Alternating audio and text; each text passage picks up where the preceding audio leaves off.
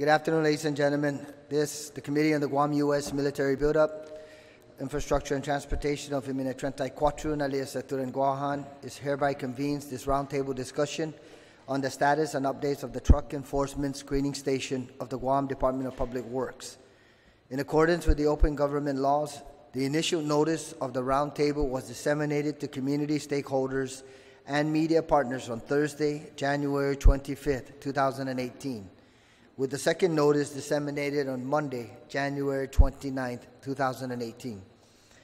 Included on the agenda for discussion with community stakeholders and representatives from the Department of Public Works are the following topics: review of cost per penalty for any violation at the test, review of total dollar amount of penalties issued for violations as of December 2017 at the test truck enforcement screening station, review of response from January 18th oversight hearing requests for Federal Highway Administration requirements of DPW and the test, and finally, the community stakeholders' input since the implementation of Public Law 33-106.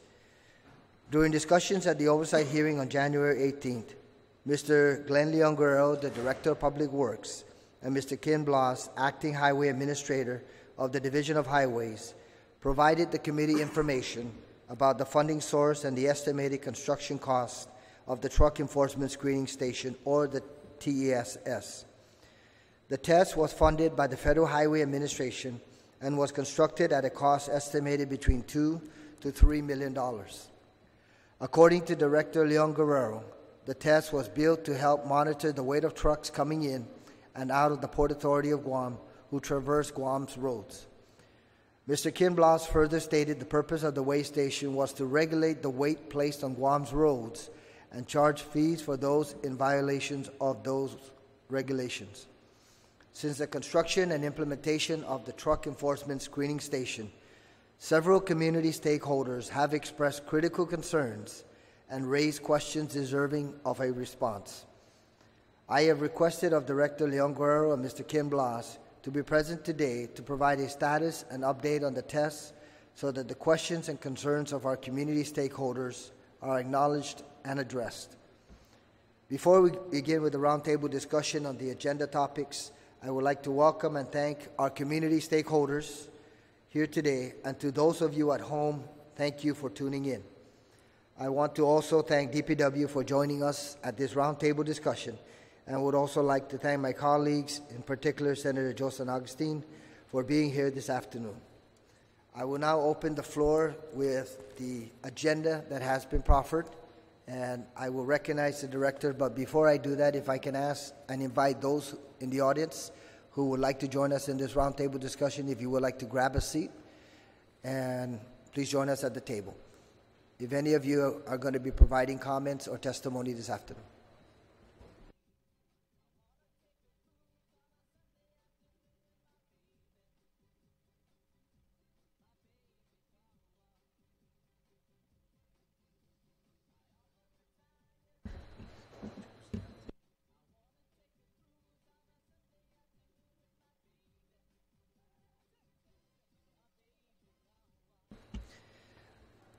I take it we have 3 additional individuals that have joined us at the table.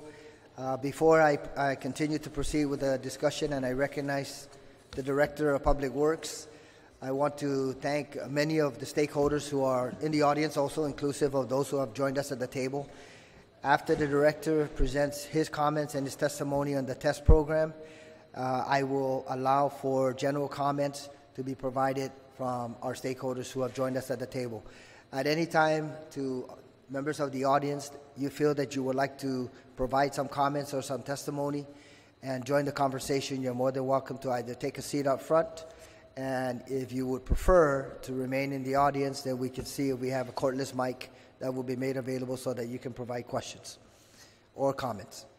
Okay, please be very mindful that the intent here is to understand the implementation of the test law, the implications and the impact that it's had on our community, as well as the ongoing efforts by Department of Public Works in regards to overall compliance with that particular legislation. Mr. Director, you're recognized. Thank you, Senator Aguon and Senator San Augustine. First of all, I'd like to regret to inform you that Ken will not be able to join us. He's battling a severe bout of the flu, and I told him I didn't want him to share his germs with us, so I told him to stay home. And then I was expecting somebody else to come in, the guy that actually runs the test facility, Vincent Guerrero. He's not here yet, but when he comes in, I'd like to invite him up. To my left, I have Brady Nadal. He's a project engineer, a lead project engineer for WSP, formerly Parsons Rinkerhoff. And he'll actually do a presentation. But before he actually starts, I want to say that the law that was enacted 2 years ago, I want to say, first of all, I've said this time and time again in the past, and I continue to say it, that I am truly grateful for the participation that we've got with the industry. We had several roundtables, several discussions. We've had several meetings in Adelup on a monthly basis, and we'll also talk about that. But what I saw and what I'm truly grateful for is I'm seeing that it's not just, it's not us against them. We're seeing this as a community effort, and I think as we continue to view this as a community effort, I'm sure we'll get into some solutions that make sense for all of us. So, and I certainly don't have any hard feelings. I hope they don't have any hard feelings with me. But at the end of the day, we'll give you a presentation which we initially started with Senator when we shared with the trucking community, and then we'll tell you what's happened as you requested, and then there's some proposals that they generated, and we'd like to discuss that as well with them. So. This is Brady Nadal. Hello, my name is Brady Nadal. I'm with WSP. I'm supporting DPW on this effort. And if we can pull up the slideshow that I've given to the AV group. Thank you. Brady, if I can just ask that you explain exactly what the relationship is between WSP and Department of Public Works so that the community can understand that. Sure, yes. WSP is partnered with another consulting firm, PTG, and we're program managers for DPW, overseeing the federal highways program for them. Okay, thanks. So can we go back to the presentation agenda? So I've broken up the presentation into 3 categories: background of the test law, the test law implementation, and then potential test law alternatives. Can I hit to the next slide?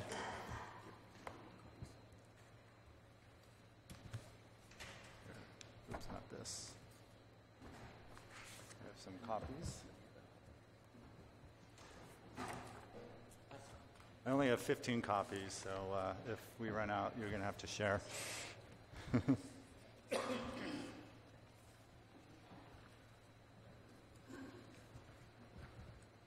Okay, this is just a brief test law timeline. The Guam test law was enacted on November 19th, 2015. And then starting basically around December 2016, we started to have briefings with the community. The citations... Brady? Yes?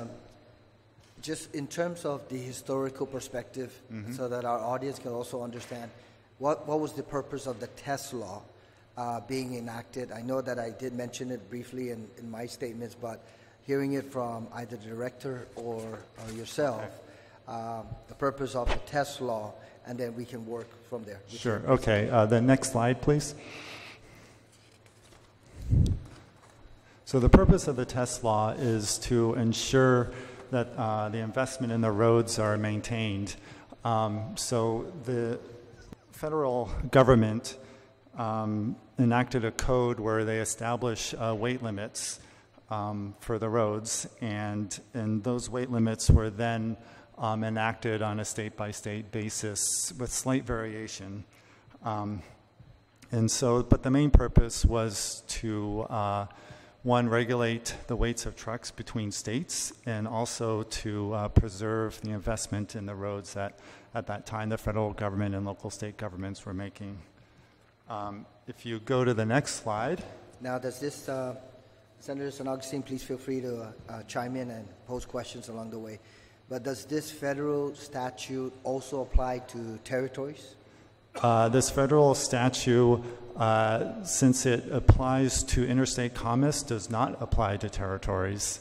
Guam doesn't have any adjacent states, so it's not a requirement of Guam, but Guam still has roads that need to be preserved, and Okay. so. Thank you. Okay, the other part of the law is the bridge formula, and the bridge formula was enacted by the federal government in 1974, and I have a brief timeline of the history of it, as of it evolving. And the purpose of the bridge formula was similar to the weight laws. The purpose is to preserve the investment in the nation's bridges. And the bridge formula is a little different in that. Next slide, please. Okay. Before we go on, Senator, I just wanted to point out that in 1970, when we had before the test law, the proverbial test law that came in effect in 2 years ago, the gross rate was the maximum gross weight was, I think, 76,800 pounds, right? Yeah, that's correct. So what this did was it upped the total max weight to 80,000. So there was some improvement. We're saying but it did increase the weight. But my point is that there was a law in the books prior that said that there was a max weight of 76,800. Okay. You have It's Vince Guerrero. have him come up because he's a former motor carrier, and I'm going to ask questions about exactly what's going on and what the difference between DRT, because you're only monitoring what's coming off the port. I can't believe that you're monitoring what's going on the roads. You only what leaves the port. That's as far as you can go. I know that. It's very evident. Well, Because have a I need to know that your plan connects with DRT. Okay, because DRT is where the motor carrier, and Vince knows that. He came from there. They have their own grant, and I want to make sure that it's very clear. There's no conflict. There's no mixing of the same money. It's coming from the federal government. Okay, and that's what I'm concerned about. Okay, let's go back to the presentation. Here's just a history, some more about the bridge formula, but let's go to the next slide. Okay, yeah, you can have this. So here's just the summary of the law weight limits. You have 80,000 pounds for gross vehicle weight. You have 20,000 pounds for single axle weight, 34,000 pounds for tandem axle weight, and then the bridge formula, which the bridge formula is an equation which gives you a gross vehicle weight that's based on distance between axles and number of axles. So it's a table that gives you a variety of weights depending on the configuration of the truck. And then the next slide, please. And this is reiterating what Glenn was saying. The original Guam test law had a maximum gross vehicle weight of 76,800.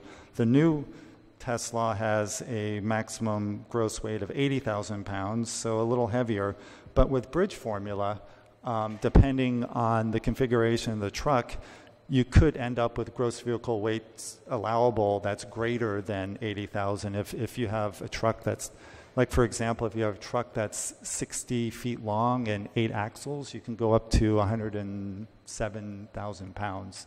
So there's more flexibility with the bridge formula. Next slide. Before you continue, Mr. Nadal, I'd like to thank Senator Tom Atta, recognize his presence this afternoon. Thank you, Senator, for joining us. Just a quick question with regards to looking at the maximum gross weight allowable prior to the test law and then subsequent to the test law. Right. So am I reading this that, in fact, there was insufficient enforcement of the prior test gross weight law? DPW was not involved in the enforcement. It was, as Senator Augustine pointed out, the Revenue Tax Motor Carrier Division that enforced. And prior to that, my understanding, and Vince can correct me if I'm wrong, but it was the responsibility of the Guam Police Department to actually enforce the weights. No, they were delegated initially, and then it pulled off of them. They went to motor carrier, and then with this test law, it allows motor carrier and GPD and DPW to issue citations. Can we have Vince provide some comments? Sure. Did you want to add to that statement? Yes, good afternoon. So like the director said, basically the weight laws has always been in the books, never enforced. And from the very beginning, it was in the law, it said any police officer can enforce the weights. So I'm not going to knock on GPD as to why they didn't enforce it back in the day. When Senator Ada was trying to put the law together, he had it where motor carrier was doing, he included motor carrier to do that, but the program, motor carrier program, their primary goal is not to weigh the vehicles. Their primary goal is for the safety, integrity of the vehicles. So when this test situation, the test facility started to come about, what had happened was Mr. Senator Ada had separated the responsibilities for Revenue and Tax Motor Carrier Division as well as DPW. So now it's clearly defined in the law that when we're at the test facility, DPW will be in charge of the weights, will weigh the vehicle, and if there's any discrepancies, issue the citation. Motor carrier, if they're there at the facility, they can inspect the vehicle since it's already stopped there. So that's... And motor carrier is there today. Yes. Well, they were there yesterday. They're not here today. I believe they're doing some other stuff. We're not in the discussion here to be able to lay blame on anyone. Right. I think that the general idea is that there were some regulations and some restrictions in regards to weight on our roadways prior to the implementation of the law that was passed 2 years ago. Yes, there was. And the issue at hand during that time is that they were not properly enforced. So now we have to look at the present law and proceed forward in terms of how we address it. So, Yes. Thank you, Vince. Thank you. Okay, let's continue. Let's bring the presentation back up. Okay, so these are the fines that are in the current law. There's two types of penalties. There's penalties for failure to stop at the test facility if you're called to stop, and these are civil penalties, and you can see that there's a list of them: $100 for the first violation, $200 for the second, $500 for the third, and $1,000 for the fourth.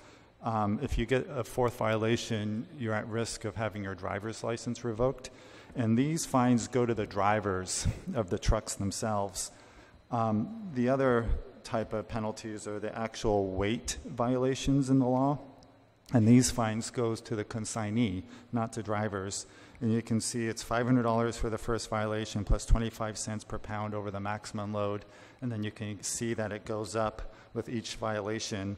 By the third violation, it's $1,000 plus 75 cents per pound over the maximum allowable load, and you could be eligible for a civil penalty in addition to the fines, and your business license could be at risk with the third violation. Let's go to the next slide. This is a slide about the test law permit. And before I talk about this, I like to backtrack a little bit and talk a little bit about the timeline, which was the first slide. So around October of 2016, we started a soft rollout of the test facility where trucks were being flagged and weighed, and there were issued citations without fines just to educate them about how much they weighed. And then starting around December, we started regular briefings, starting December 2016 and going to January 2017, February, and March, where we gave briefings.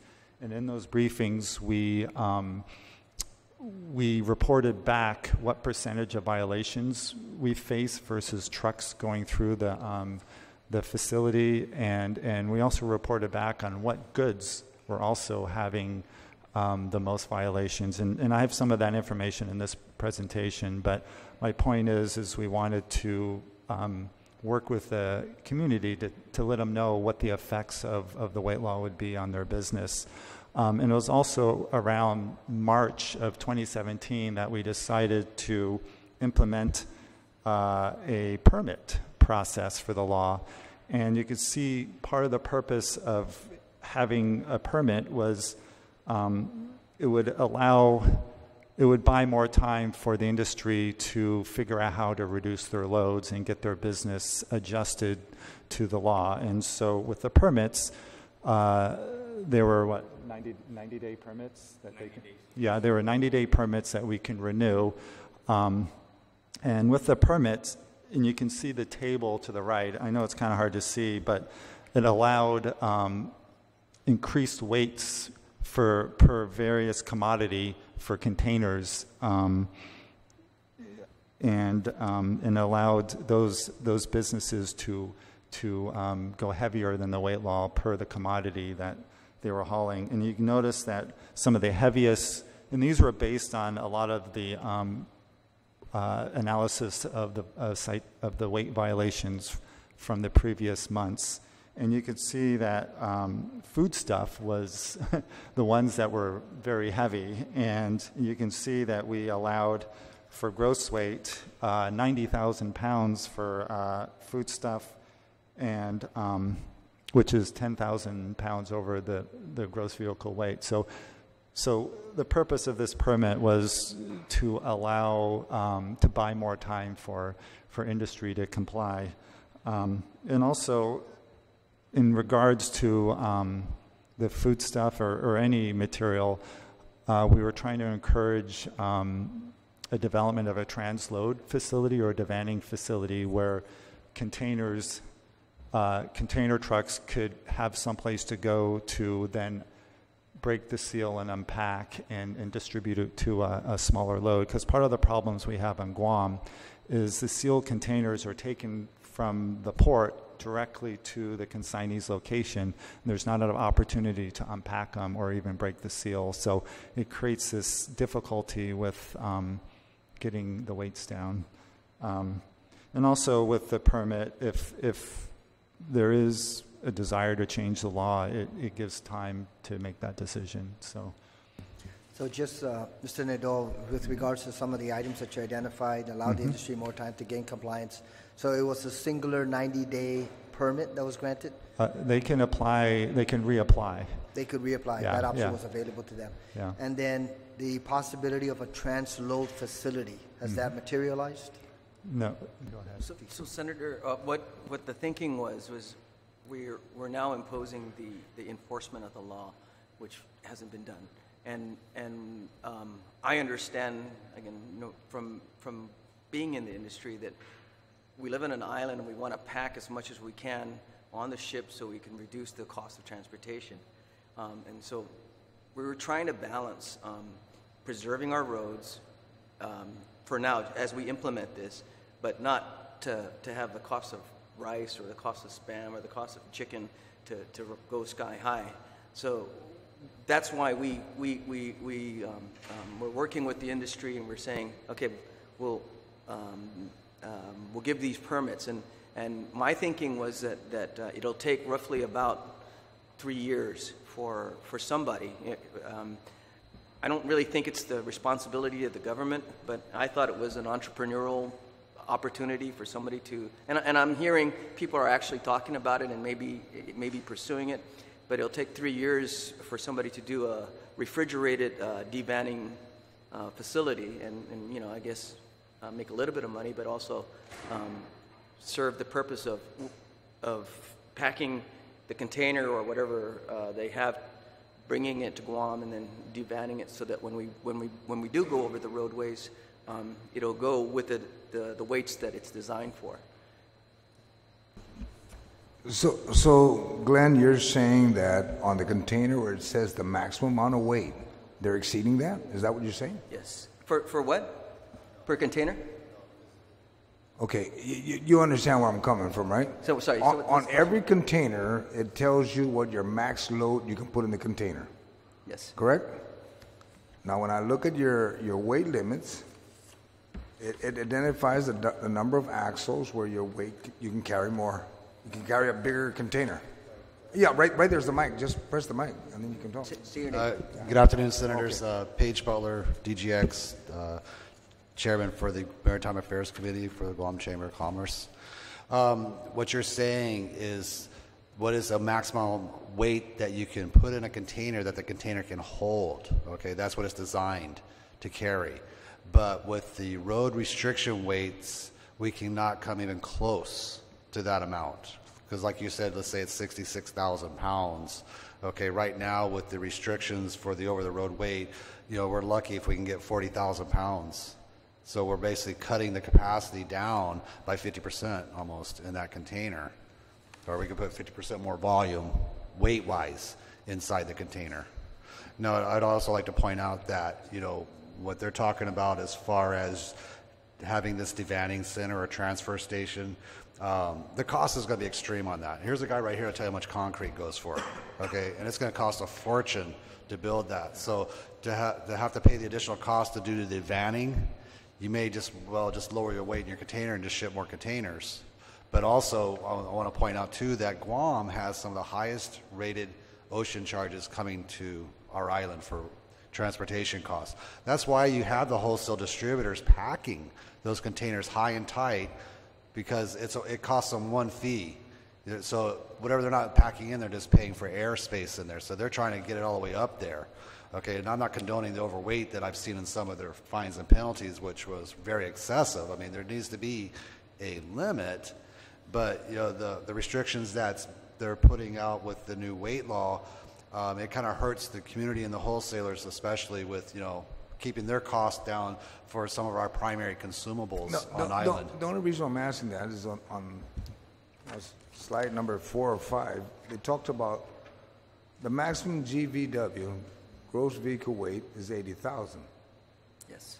Okay. Now that's everything. That's tractor, container, Everything. chassis, driver, and goods. That's everything across the road. Includes the truck weight. So you're saying then that it's actually about half of that weight is the product? Yes. Okay, And well, I'd like to okay. take this opportunity to express about the, when he was talking about the axle weight limits. Granted, it says 34,000 pounds for tandem axles. So you got a standard ocean transportation. You got the tractors, got the 2 axles on the tractor, and then the 2 axles that are on the trailer. Okay, so you'd think theoretically, okay, I can go 64,000 pounds, so 34 times 2. But when we introduce the bridge formula for our standard equipment for the distance between our axles on that's the furthest front axle on the tractor, not the steering axle, but the drive axles, to the rear axle on the container, it jumps us down to like 50,000 pounds. So you can never get close to 64,000 pounds on the tandem axle weight. But what we've seen, though, Senator, is that we've seen guys like, I can't even remember where they're at, insert another axle, and it distributes the weight even further, so you can get up to, as Brady said, if you look at the bridge formula, you can I'm go sure up to we're gonna continue this conversation when we open up the floor. But you can go to complete heavier weights, the is my overall point. presentation first, and certainly your comments are very well noted in terms of contributing to the conversation. But let's complete this presentation, and then we'll open up for our stakeholders to comment. Sure. Okay, can we get the presentation? And let's go to the next slide. So from August of last year to the end of December of last year, 98 citations were issued, and these were citations with the permit in place. So this included over the permit level and also without permits. Let's go to the next slide.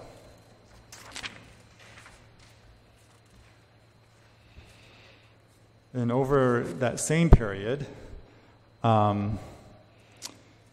we had 527 trucks who were over the legal axle weight, but met the permit axle. So what this means is if we didn't have the permit in place, we would have had 527 fines related to axle loading.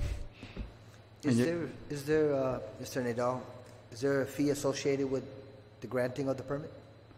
No. Oh, yes. Yeah, It's up to him. it's $100, I So think. it's $100 for a 3-month, 90-day allowance to exceed at least within your restrictions. Okay, thank you. But some of the permits were granted, like I said, for the frozen goods, we allowed them for up to a year.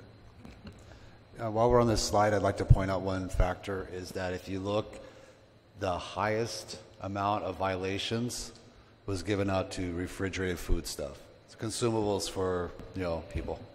Yeah, that's true. So based on your citations, Mr. Director, these consumable liquids and some of the consumable goods, the trucks did not necessarily have a permit? They had permits, but they exceeded the permitted weight. Yeah, these are the weights over legal axle load, but they met the permit axle limit. Permitted weight. We gave them a permit, and they exceeded the permitted weight. No, This one, it says they met the permit axle. Oh, no, they met the. I'm sorry, excuse me, sir. They met the permit limits, but they were over the legal limits. Sorry. So legally, the 34,000. Garbage. So if they didn't have the permit, we would have issued a citation. Yes. Yeah. Okay, next slide. So this is just for a bit of perspective. For the month of December, we had we had 4,888 trucks pass through the WIM. Of those 4,888 trucks, 570 trucks were weighed. And of those 517 trucks that were waived, 25 citations were issued. There is a bit of a caveat. There probably would have been more trucks weighed, but a certain amount of trucks ignored the call to come over to be weighed. So that 517 may be higher if everyone obeyed the law. So is it a requirement that any truck that is leaving the port facility has to go through this test facility? Yeah, it's the WIM is a weigh in motion, so you're going at your at the roadway speeds, and if you're overweight, there's a overhead notice that tells you to pull into the test facility. So that's what you'll have to do. So in that case, when a trucker is flagged and they just continue to drive on? Then they're in violation, and it's the driver that we would go after. Yeah. Okay. Senator Adams? The one statistic that I don't see here, and I think you had it at one time when you first opened up the tests, was you started collecting data as to the trucks coming out from the port, how many were actually over the weight limit, right? And I think you took that you took those statistics for over a year. Yes. And so I think it was something like 98% of the trucks that were going through were over the weight limit at the beginning. I could clarify that. Okay. So what that told you is, so you have all the trucks leaving the port facility, and all of them drive through the weigh in motion weight. If you're overweight, you get flagged to go to the test facility. What the 98% is all the trucks that were flagged to go to the test facility, about 98% of them were overweight, which means that the weigh in motion system was working. It didn't. So it wasn't identifying trucks. I understand. Okay. But I think the objective when you first opened up in 2016 was to get a gauge of how many of our trucks were getting on the road and were overweight. And so when it was initially started, it was a high percentage. At the end of the 12 months, it was still a high percentage. No, we're seeing it come down. Oh, you're seeing it come down now. Yes. But for a while there, it was basically just kind of being ignored.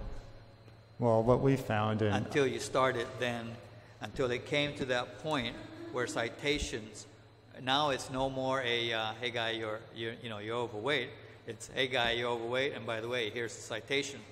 Then that started catching attention, right? Yes. Okay. We did see the number of citations come down slightly until before we were finding people, but not significantly. And now that people are going through with the permit, it's still over the legal law in many ways. So I only bring that up because the statistic about 98 citations were issued or whatever, it just kind of, I don't have a frame of reference as opposed to when you first opened up, the number of violations were here, and at 12 months later, the number of violations was just a little bit below that. No, it's low. Okay. Yeah, it has Dan, gone why don't down. you chime in.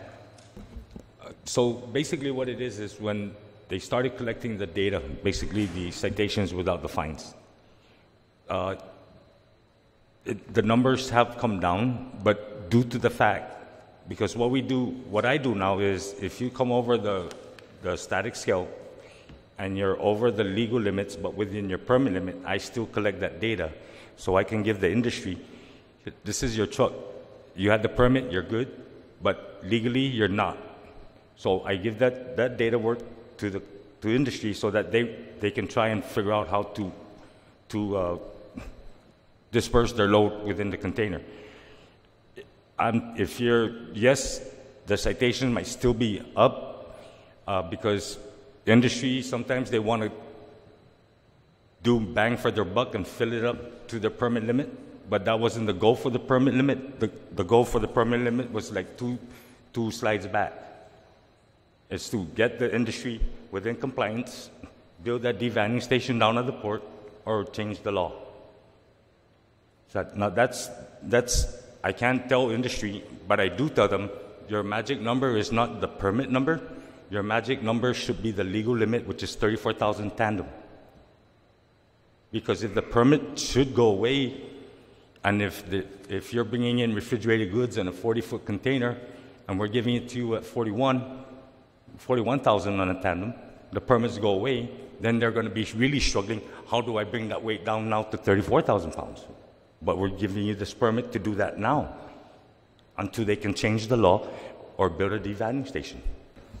Vince, let me open this up now because there's been several reference to the industry players and the impact that it's having right now at this point in time. So any comments from anyone at the table? Yes. One more thing, sir. What we did was, you see, and Senator Addo is correct, we collected a series of data, and what you're seeing here as part of our increased weights, and we permitted the weights. What we did was we divided the industry according to the industries as you see, and we said at 80%, that's where we put the marks, the cutoff point. And so that was the rationale, and that was the thinking that, again, we want to get at least 80%, and so we can work closely with the 20% that haven't, and see what we could do to bring them down. And we've done a lot of work with them. And you can jump on me later, but let me just say what we did, at least the good stuff that we did. So we worked with them a lot, and we're still working with a lot of the truckers. We're seeing, it's a matter of how you pack, and if you put if you pack towards the back of the container, which is not where that's where the trucks are, and so we're seeing a lot of movement and shifting, and getting a lot of cooperation with the industry. So it's an impact because again, we've never done this before, or we haven't done this with any kind of consistent enforcement, and there are solutions, and we've thrown out one, which is a devanning place. Another solution we talked about was having a haul road and stuff like that. So there are other areas that that can be looked at, and we're also proffering that we one of the things that we're looking to eliminate is if I'm okay to eliminate the 80,000 pounds so long as we go on per axle weight and go on a per axle weight limit, which allows, if we follow the bridge formula, allows for 110,000 pounds if we allow for that. I'm also wanting to ask the legislature to give me the flexibility, because there's no wiggle room. 80,000 is the max.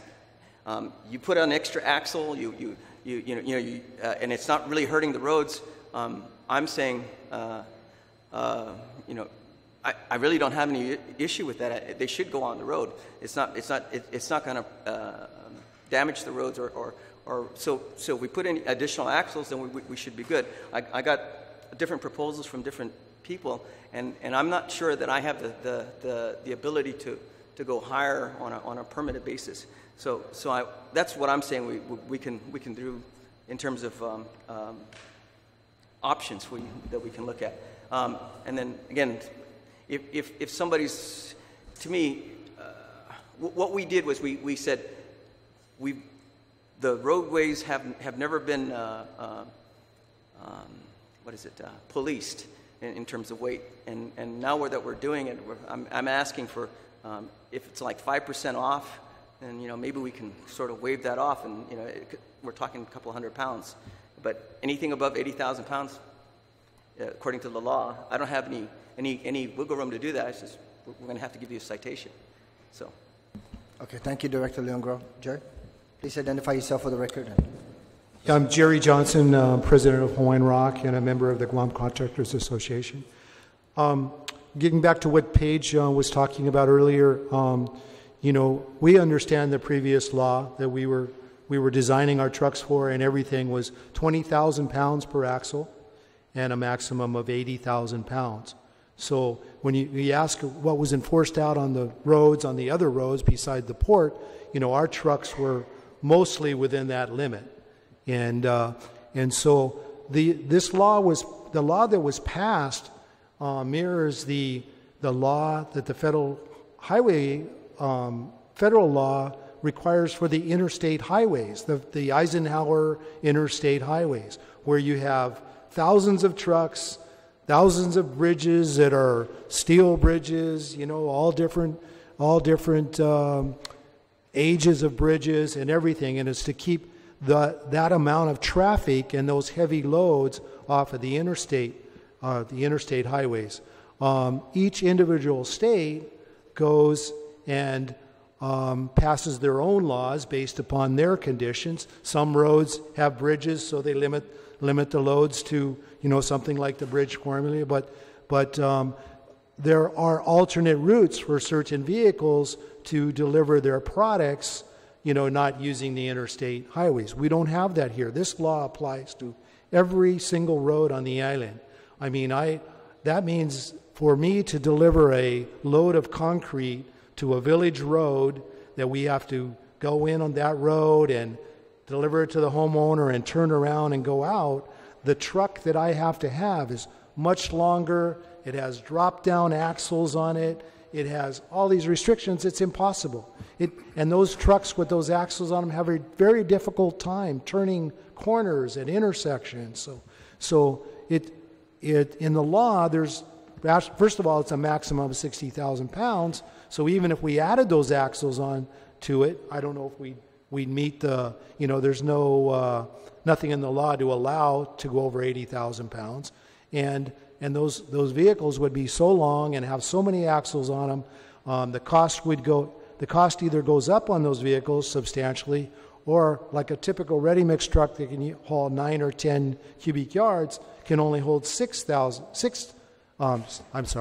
9 or 10 tons can only hold like 6 cubic yards and so it substantially increases the cost for the delivery of our concrete, our aggregate, all of that.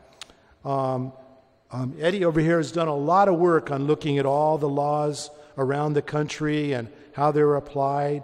And you do have a lot of flexibility in what you could put into the law without just copying the interstate highway system law.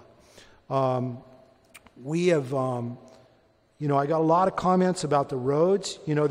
I know you're concerned about the roads, but, we've got a list that we'll pass out of how old the roads are, or how long it's been since the roads on the island were resurfaced.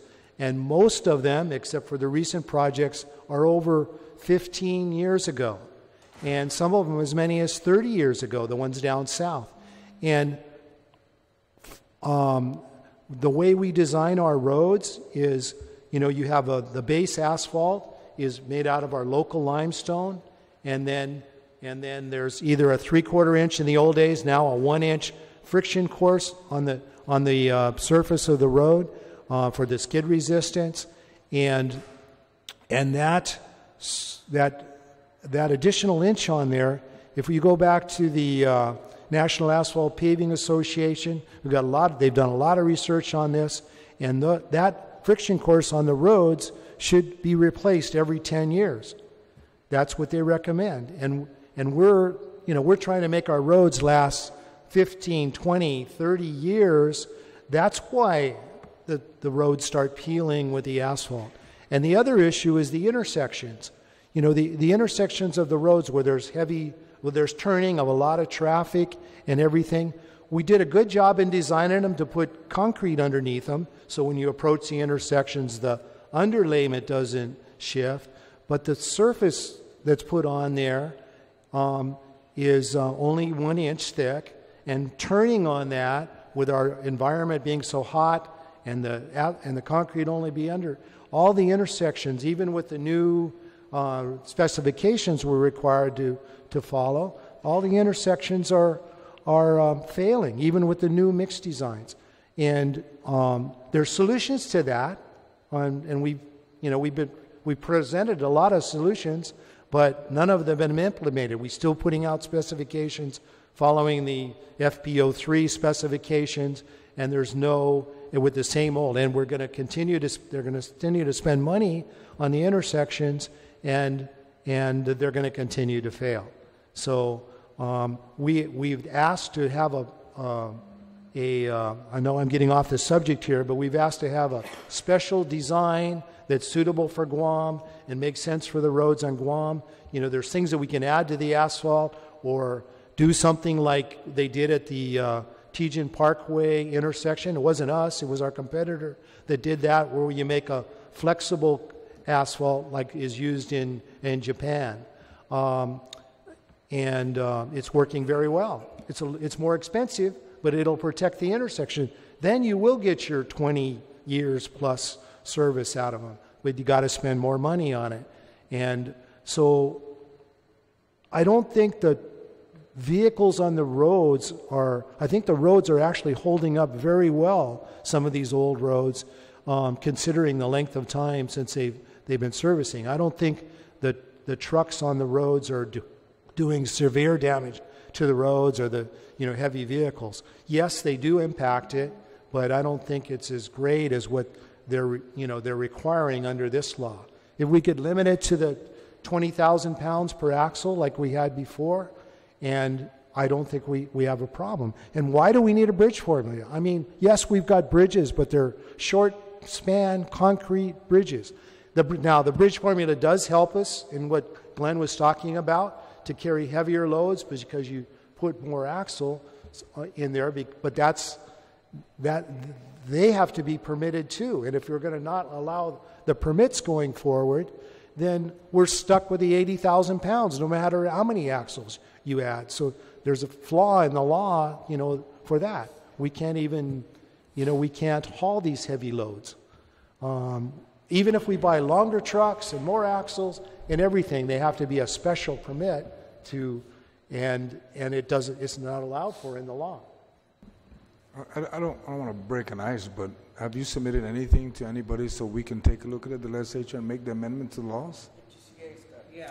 Well, yeah, Okay, no, the only reason I'm asking because I like what you're saying. Yeah. No, we've been working on a revised law for a year.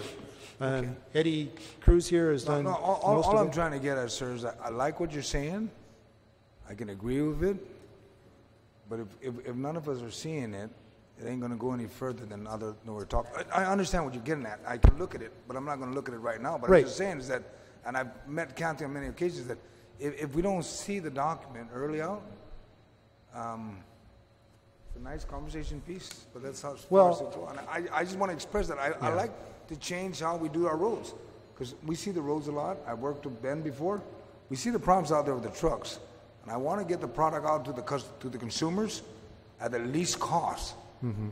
But we got to make it work. And if you're saying that you need to raise the limits, have you put that proposal in yet? I'm just going to throw this at you. I'm saying, sir, as we're going that along. if we want to raise the limits, we're going to have to look at what we're doing. To me, the real simple fix is and they don't agree with this, but if you adopt the bridge formula, that allows me to go over 80,000. My goal is to get over 80,000 pounds without affecting the road. The other proposal is to, and this is something we talked in ad infinitum, which is we develop a whole road from Cabras to Harmon, and strengthen the road to go up to 110,000 pounds, and that's going to cost. And so what I'm asking for is that if we're going to do that, it'll cost us, what is it, 60 million? Yes, it's from Cabras to Harmon, it's roughly about 13 or 14 miles, and it's anywhere from 5 to 7 lanes up one, and we figured about 6 million.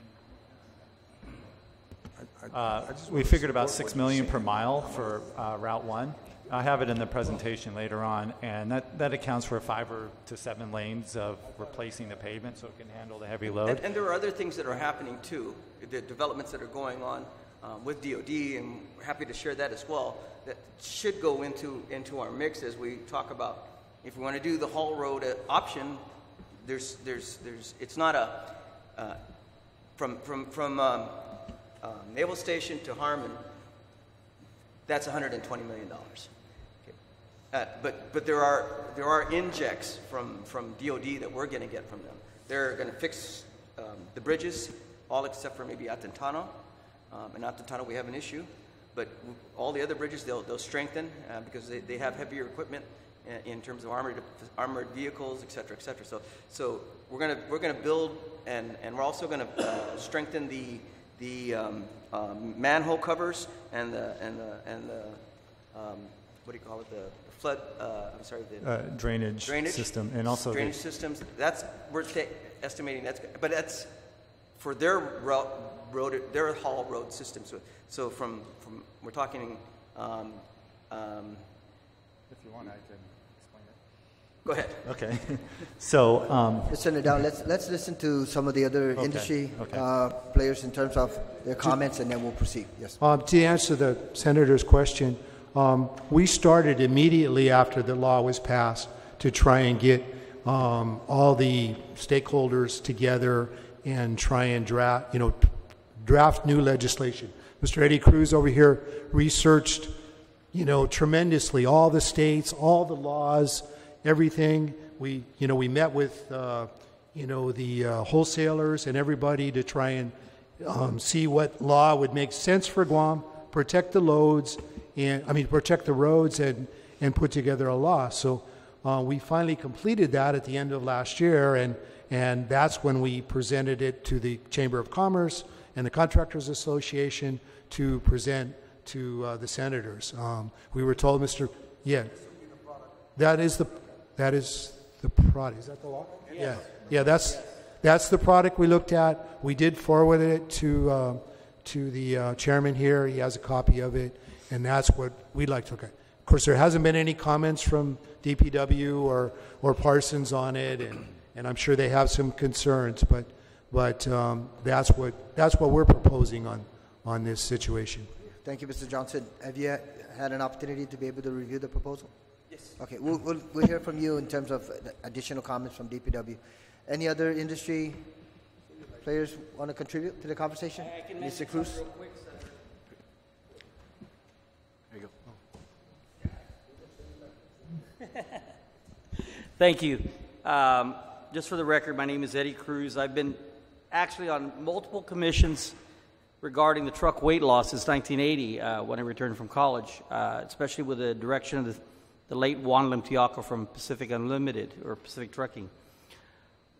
This last law that came in and was passed, we basically had little to no knowledge about it, even though there was a notice for a public hearing, and I had asked both the Chamber GCA, and the first initial thing, because I was off island and didn't see the actual proposal, was that it didn't affect the wholesalers or commerce at all. My biggest problem is how it affects commerce, because In the United States, there's more ways to haul cargo than just one. We have everything coming on roadways, where in the mainland they have railways, they have waterways, and state roads, which are dedicated, much like haul roads, where they move their commerce at a heavier weight. Going back to what you were discussing about the roadways and the sharp turns and everything, I did a lot of studies and met with a lot of people in this last year. I mean, so many that it just made my head spin. But the basic two things that help protect the roadways when it comes to oversized weights, what I mean by oversized is over what we have on the law books today, is that they need a lesser or greater radius so they don't scrub as much. That's been the number one issue. If you go to any of our intersections, you can see that top friction coat just peeling. It ripples, and same thing with acceleration, deacceleration. When you have a shorter area, it tends to, or a steeper area even, it tends to cause more impact on the asphalt. Unfortunately, Guam has limited real estate, so like the tri-intersection, I drive a truck nearly every day, so I know which roads and what speeds I need to, go safely through them, and that tri-intersection is really crazy. We charge at it to try and not hold up traffic, but then we brake and we have to cut sharply. And it's just not a very good design. Unfortunately, because of the real estate and the gas stations there and the Teason property on this side, we're limited. But anyway, going back to the law, what we did was we tried to find a compromise, because everybody knows that there are maritime maximum gross weight standards. Those are totally different and much higher than what's allowed on the roadway. To tell an Asian supplier who's paying for the freight to Guam that you can't load more than so much is not a very good discussion. They'll argue with it. They'll tell you to get it to the port, and then it's up to you to figure out what you want to do. Unfortunately, we really don't have adequate devanning services at the port to break the loads down, put them in smaller trucks, and get them out of there. So that's the greatest thing. The other thing is what you guys were discussing with how to place your loads in a container. Everybody knows, and Matson has told me this numerous times, they're not going to invest in extra infrastructure, any trailers or anything, unless they're forced to. What is happening is we are getting container chassis that are the shortest possible so we can get them in these wholesaler locations. A lot of these wholesaler locations aren't adequate.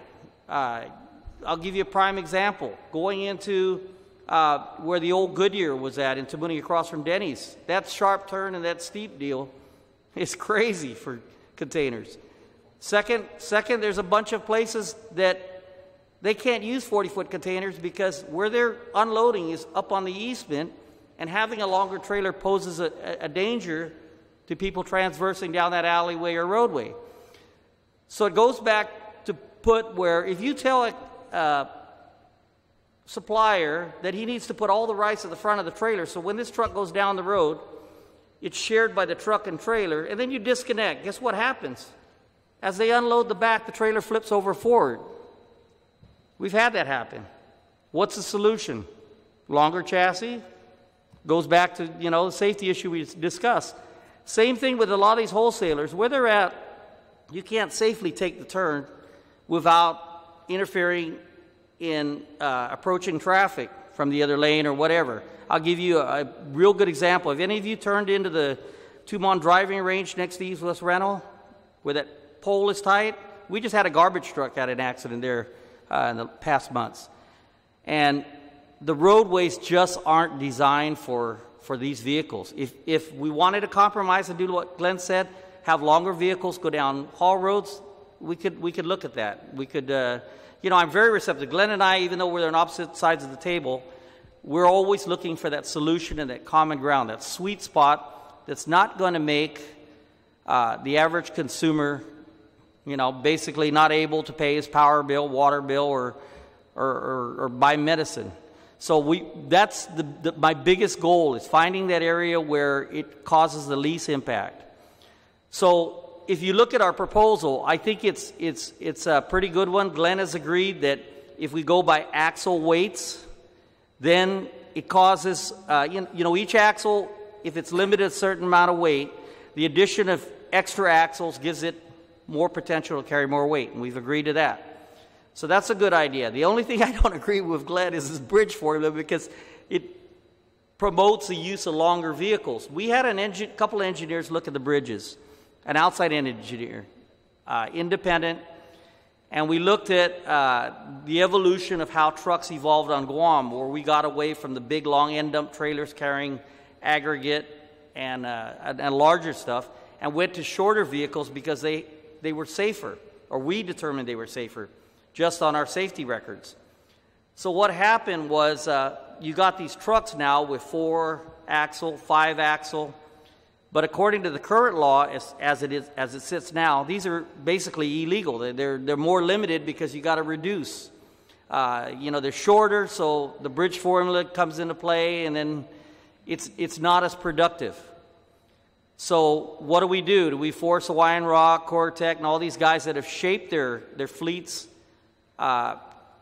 basically to be the most productive, to go back and reinvest in new equipment?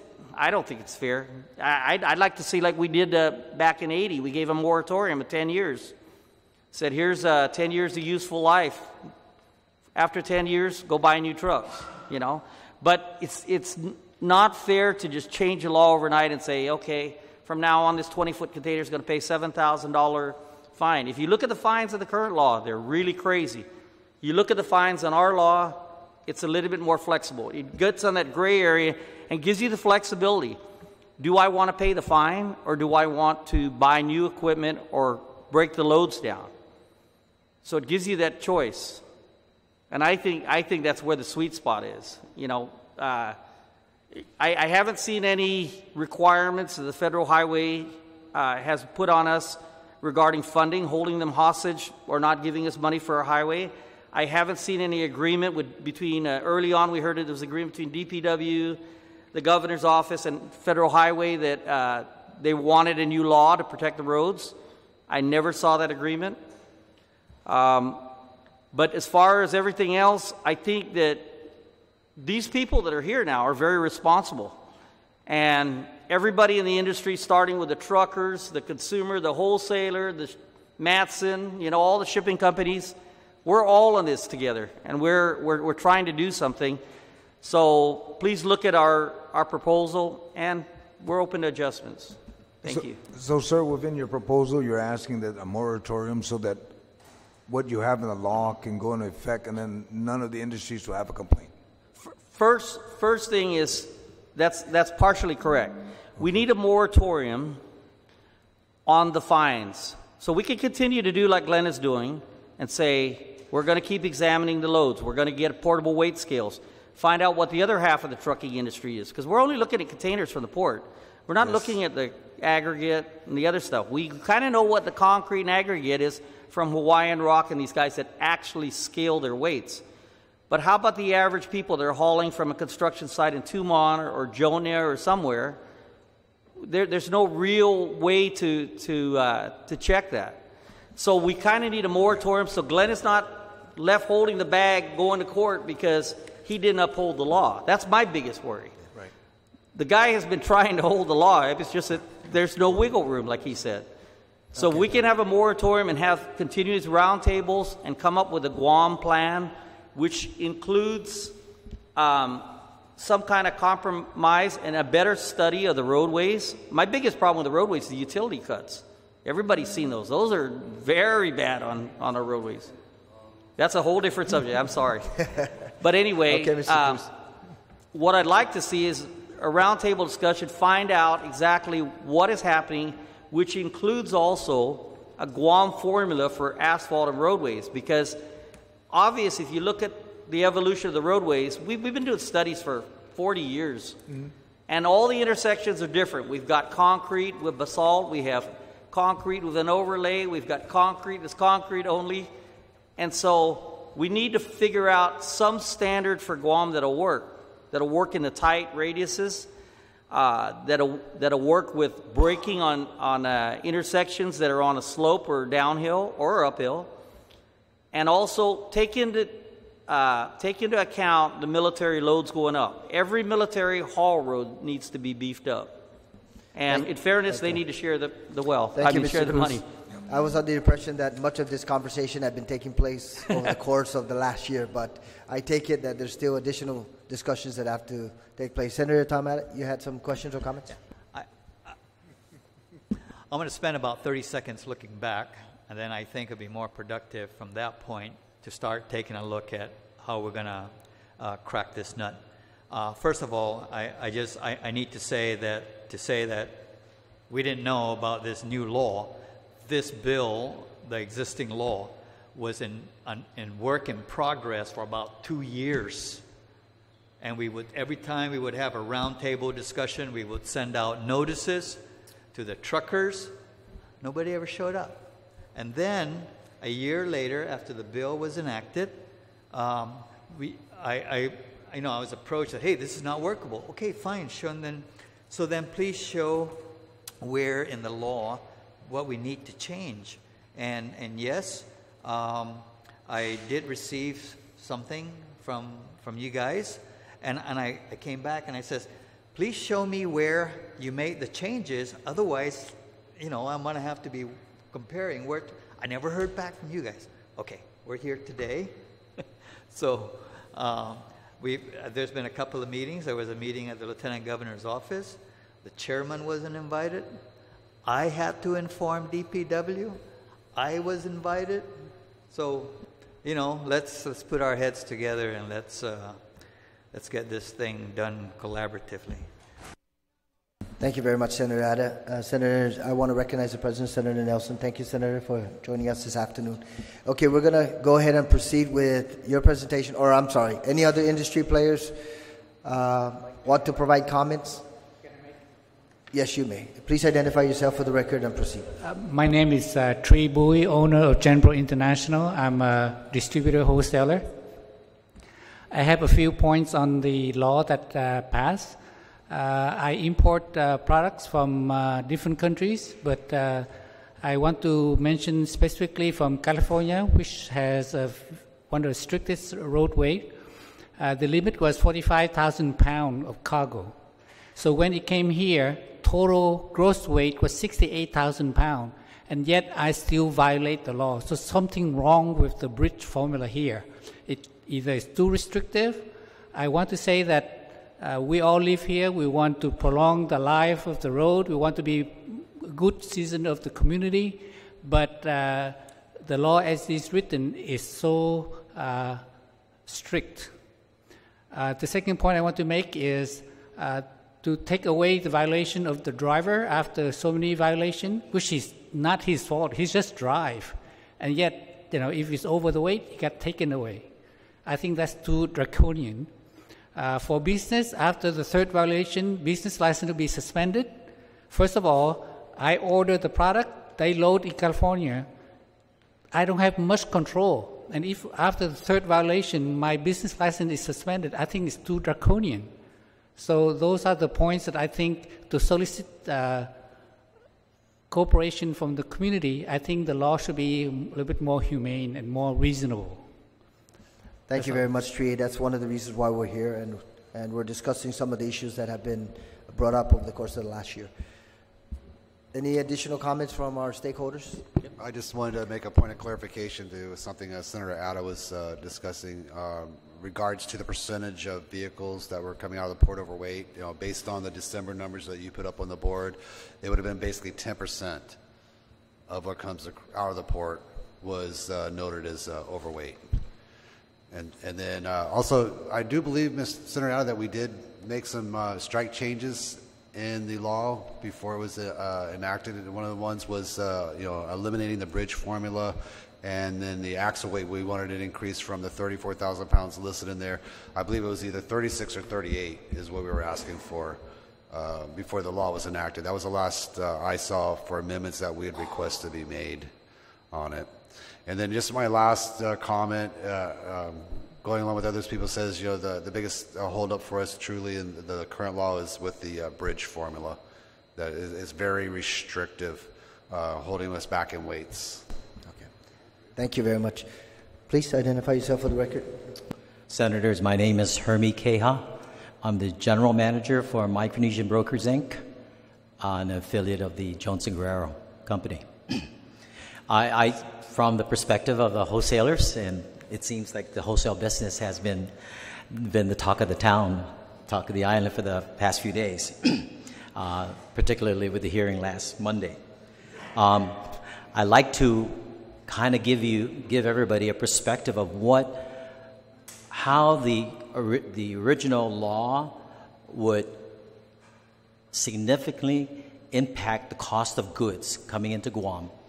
As Paige mentioned earlier, number one, because of the Jones Act, we're faced with high ocean freight coming into Guam, right? And of course, it's not going to help if this Bill 230 is passed, where wholesalers are asked to, the tax exemption is repealed. You can imagine what the cost of goods will appear on the shelves. For us, what we've done as a company, and we knew that if we didn't take any action, we would be faced with increased cost of goods, the selling of the wholesale price to the hotels, the retailers, everybody else that buys goods from us, particularly like the refrigerated goods. You saw that was the biggest violator. What we've done as a company is that because we load our goods in an area in Oakland, what's called a green zone, where it doesn't pass through the California highways, we can load as much as we can. But for our discussion purposes today, so we've gone up as high as 54,000 instead of the 45,000 pounds. So if we were to go back to the 45,000, that means you are going to remove from us about 19% of those goods that had been previously been loaded into our container. So total, for example, the ocean freight with insurance and everything, wharfage and all that, comes out to $10,000, right? For example. And that's not that far off. With a container that has a 44,000 payload, we're talking about the cost of the product per pound will be almost 23 cents. Whereas when we're able to load it in the green zone at 54,000 pounds, we're looking at about 19 cents, right? So you can see it's about a 23% savings here just by loading in the green zone. Now, when it comes into the Port of Guam, that's where the problem is, right? So we, as a corporation, made the decision to lease a facility inside the Port of Guam, where we do our devanning if we have to, so that we can continue to bring the goods into the island at the lowest cost. And yet at the same time, we had to go and rent a space inside the facility, inside the port, so that by the time it goes to the scale, we will be within the allowable increased weights, right? Our problem is that when it comes to the 20-footers, that's always the problem. For some reason or another, with the way the chassis is latched on to the tractor, axles, tandem axles 4 and 5, that's where we always fail. It's where the heaviest weight is. So you can imagine the tractor, right? The goods are spread across evenly, but with transshipment, and then all of a sudden at that angle, all of a sudden more weight is pushed back to axles 4 and 5. The irony of this whole thing is that we're within the gross vehicle weight. It's the bridge formula where we fail, right? So what we as a group, we've been meeting constantly, and we've been talking about, yes, we have to ask the senators to put a moratorium on this, on the fines, and give the committee time to revise the law, which will make business sense for Guam. I had been traveling to Puerto Rico a number of times, and lo and behold, I was quite surprised to know that they have their own weight limitations, right? And it goes as high as 110,000 pounds. Not 80,000 pounds, but 110,000 pounds. I've driven all over Puerto Rico from east to west, and that's 100 miles, north to south, 30 miles, and they don't have that many bridges. And the roads are fine. What I'm saying, I think, is that Guam should revisit this whole law and do what would make sense for our community. We pay so much already for the price of a product like rice. I'll give you an example. Right now, because of the weight limitations, right, we would have to sell a 50-pound rice, which would be right now be $22.75 wholesale, with a markup of 50%. That brings it to $34. With the original test law and reverting back to the 34,000 pounds, that 50-pound bag of rice would go from $22.75 wholesale to $28.51. On the retail, on the shelf, it goes from $34 to $43. So tell me, do you want our people to suffer even more by paying for a 50-pound bag of rice because our law, was designed this way? So I'm pleading with the senators to please think of our people and what it costs to buy the consumables such as rice and anything else that we consume. Please give the community time to revisit this whole thing. I know Eddie Cruz and the rest of the committee have been, they've put together some proposals, and we're sorry if, Senator Addo, if I know you talked about how we didn't come forward with all these opportunities for the hearings, and that's water under the bridge, no pun intended here. But I'm glad that you are giving us this opportunity, this roundtable opportunity to share our own thoughts about this whole thing. I want to end this by saying we are very concerned about preserving our highways. And Director Glenn, yes, we are all on board. Thank you for repaving our Machechi Highway. He knows that I've been our road there, because that's been I've learned to drive on that Machechi Road with my eyes closed, because I know where all the holes are. But it's beautiful, and I see that they've already marked the road, and it's going to be prepared for striping. We support a law that will make sense for the business, for the island, and I want to end this by saying thank you very much for allowing us to come forward and share our thoughts and our insights. Thank you very much, Hermie. I appreciate you joining us this afternoon and providing your comments. Please identify yourself for the record and proceed. Yes, for the record, my name is Michael Jr. Laguana, Environmental Safety and Health Officer for Parish Brothers. And basically, we provide affordable and reasonable pricing on concrete, basically to provide affordable homes to people, to provide affordable concrete to our hotel industry, our schools, our military. And recently we had to increase the prices because of the adjustments that we had to make in terms of bringing in our material from off island. We have slag, we have cement that comes in, and the way that works is we have certain containers that are designed to hold these materials. And because of this law, we have to reduce the amount of materials we carry.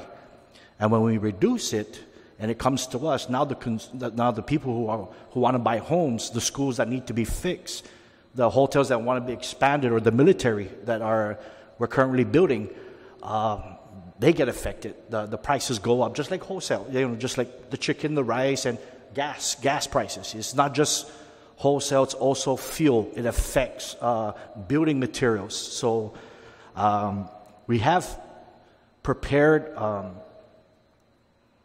a proposed amendment to the law, and if with all the same to everybody, we ask that yes, if we could amend the law to make it work for everybody. So I have to say. Yeah. Thank you very much, Mike. Let's proceed with the continuation of the presentation, and then we'll close out.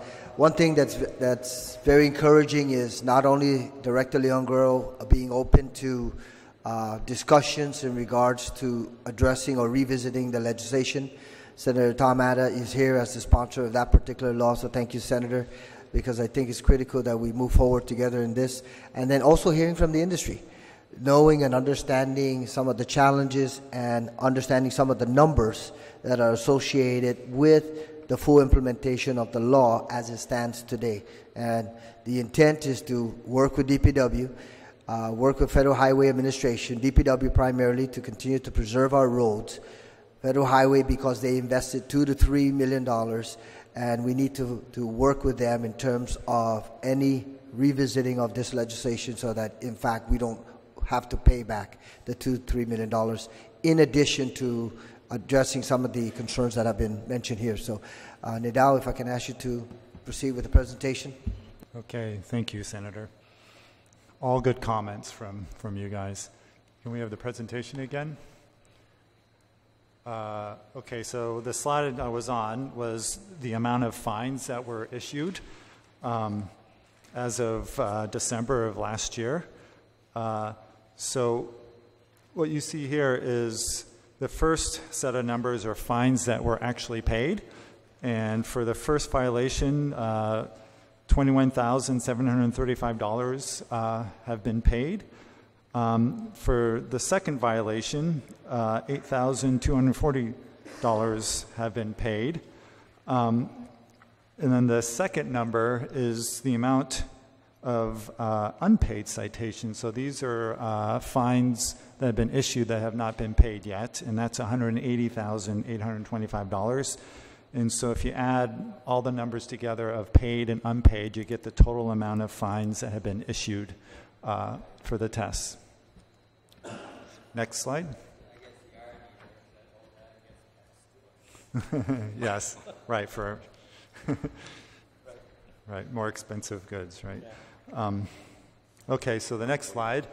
DPW has recently obtained portable scales, and we're going to deploy them around the island. Right now, we're looking at potential locations for deploying them, and once they're in place, DPW will be able to issue citations from those portable scales, so that will expand the ability to impact other industries other than just the containers out of the port. Next slide. So this is kind of what we have been talking about with the industry, and these are kind of alternatives to the test law, and these are just some of the ideas that we're thinking about. No-cost solutions, what that means is it doesn't involve government money. Obviously, there's costs associated with smaller containers and things like that. So the first one under the no-cost solution is the one that the director has mentioned, which is just remove the 80,000 gross vehicle weight from the law and just keep bridge formula and axle loading requirements. And so that gives you more flexibility. Obviously, for shorter vehicles, like the 20-foot containers, that would actually reduce the gross vehicle weight because bridge formula is very dependent on the length of the truck and the number of axles.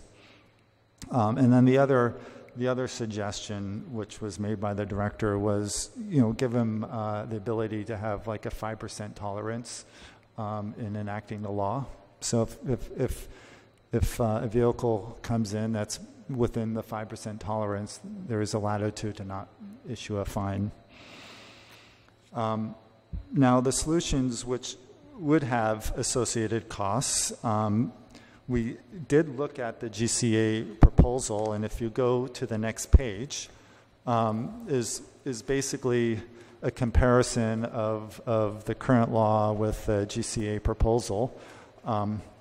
You can see with their proposal, they have more alternatives for gross vehicle weight depending on length of truck or type of truck.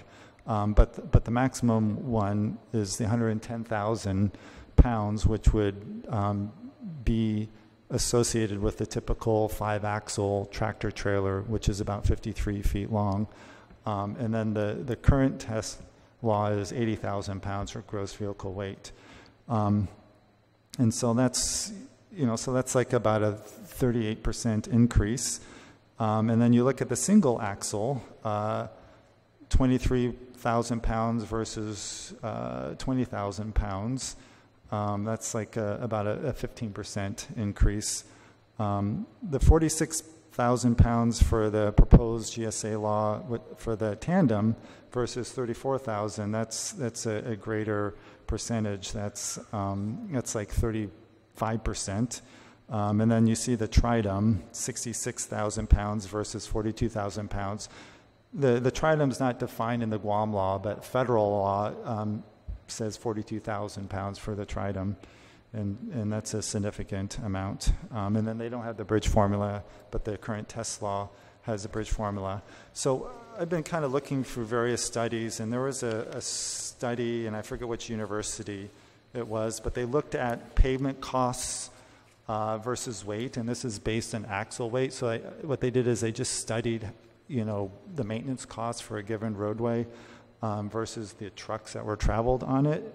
And what you can see that as the weight increases for axle weight, the impact to the pavement is not a straight linear impact, but it's more of a, it's more logarithmic. And so you can see on the paper, next slide up there, for 80,000 pounds, for like a typical 5-axle truck, which is, I believe, the light blue or the aqua color. Audio, can you go to the next slide, please? Yeah, next slide. Thank you.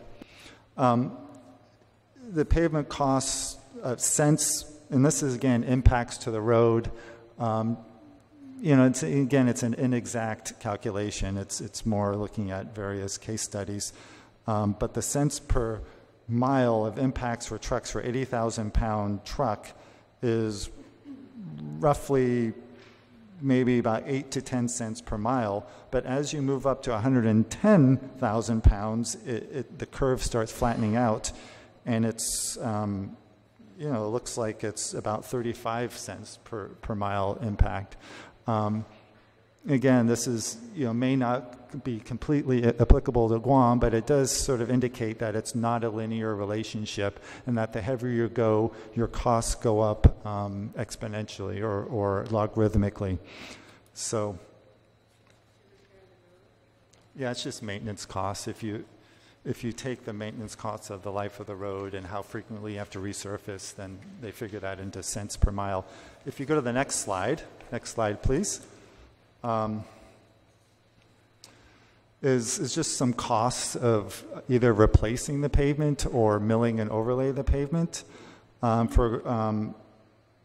So essentially, heavier trucks damages the roads at a faster rate. We can argue how fast or not, but essentially to replace the pavement for a routed road is $3 to $6 million, and that depends on the amount of lanes. Like, for example, for Route 1 at 5 to 7 lanes, that'd be about $6 million per mile to replace the pavement. Now, to resurface, meaning redo the friction course, which you should do every 10 years, but you should do it more frequently, is about $1 million per mile. And then, of course, the poor pavement has impact to the trucks themselves, because you have to replace replace suspensions and realign too. So next slide. how much does it actually cost to maintain Guam's roads? So Guam has approximately 165 miles of routed roads, and payment designs are essentially based on a 20-year design life. And generally, a roadway maintenance program includes periodic milling and overlay to preserve its function. This usually occurs 2 to 3 times before it has to be replaced. Now, based on that, if you were to mill and overlay all of Guam's routed roads of 165 miles during a 20-year period, it would be about at $650 million. And then the cost of reconstructing those same roads over 20 years would be at $510 million. So if you add that together, it's quite a high amount. And again, these numbers are somewhat estimates, because a lot of Guam roads are in various levels of repair. Some will need to be replaced sooner than others and things like that. So again, these numbers are more just estimates, but just to give you kind of an order of magnitude. So I brought that up in terms of the GCA law because, yes, they are heavier weights, but since the pavement is designed for a 20-year lifespan and kind of based on the 80,000 pounds when you incorporate the easels, going heavier just means that the life of the payment will be shorter, which will have cost. The other alternative is something that the director had mentioned earlier, is that to incorporate a haul road, basically for the government to invest in a haul road. And so we kind of looked at some costs for that. 2 alternatives. One is Cabras to Harmon, which is about 14 miles, or from the Navy base to Harmon, which is about 20 miles. And with the $6 million per mile, the Cabras to Harmon would be about $84 million. And this is Route 1, and this is to do all 5 or 7 lanes. And the Navy base to Harmon, which is longer, would be about $120 million. Now, one interesting part of this is we are working with the DoD right now to create haul road networks for their heavy military loading, and we're scoping that right now. And they're looking to fund hardening the utilities in the roads that they have to haul. And the routes that we're looking at are Route 1, Route 3, and Route 9. And while looking at it, we came up with the idea that just strengthening the pavement would be the best way to preserve the utilities that are underneath the roads. So we've been looking at various pavement sections and scoping to create the haul road from the military, and we came up with roughly a construction cost of $50 to $60 million. Well, the difference is they only want to strengthen 1 lane in each direction. So, for example, on Route 1, it would only be the outside lane in each direction. And also, the DoD is looking at funding replacing or rehabbing the bridges on Route 1 to support military loading, which would then support the loading from the heavier GCA loads. So there is some investment from the military in hardening the roads, which then could support the idea of creating a haul route. So that's a possibility. Now, again, the $84 million or the $120 million, that's without the DoD funding. So whatever the cost for the DoD funding ends up being, you could subtract that from it. So those are some of the alternatives we're kind of looking at. And that's the end of my presentation. So, thank you, Brady, and Director Leongoro. Thank you very much for that presentation. I'd like to go back to your no-cost solution. And please, if I can hear from some of the industry players in regards to some of these ideas that have been proffered. The first one is to remove the 80,000 pounds gross vehicle weight requirement, but with a caveat to keep the bridge formula loading and axle loading requirements. Yes, Mike. Yes, Senator. I'd like to respectfully disagree with keeping the bridge formula for safety reasons. If you're an experienced driver, the longer the way the bridge formula works is the longer the trailer, the more that you can carry based on the spacings between axle. That's not feasible for end dumps or even tractors that are not coming from the port. Mr. Eddie Cruz had to rescue Perry's brother a couple of times because our trucks flipped because we had to put our floating axle down to just try to make that turn. And in doing so, it becomes a safety issue. So as a safety officer, I from a safety standpoint, I'd like to disagree with that because we don't want anybody getting crushed or killed because the truck flipped because we couldn't make that turn. And I see that we keep putting out numbers. It costs millions of dollars to make these roads and stuff like that, but we're missing the point. We're missing the point. What is not identified is what's actually causing our roads to deteriorate, what's actually causing our roads to damage. Nobody has answered that question here. We're throwing out numbers, we're throwing out ways to improve. That's fine. But the bottom line is what is causing our roads to be damaged? Utility cuts, lack of maintenance. You compare the road from Port Authority, let me give you an example. Port Authority, how many trucks come out of Port Authority a day? 300, 400, so many times. That road is very smooth. Go to Waisengso and see that road. That is holes, potholes. We have environmental issues. We don't know if there's been studies on compacting. We don't know if the engineer did his job by surveying the land and see if it's feasible to environmental issues. These things are not taken into consideration and are overlooked, and thus being blamed to the trucking industry that the reason why the roads are broken is because it's overweight. Go to the villages. How many tractor trailers go into a village? But yet you see the road is a lot worse than Port Authority. Port Authority's road is very smooth. And we got heavy trucks coming, loads coming up for years and years. But if you go to our villages, doesn't that make you think that it's not a weight problem? It's actually a road design problem. It's a utility cutting, lack of maintenance. These are contributing factors that need to be considered into why our roads are actually damaged. If I was to get a 40-foot container and turn into Payless, we can make it.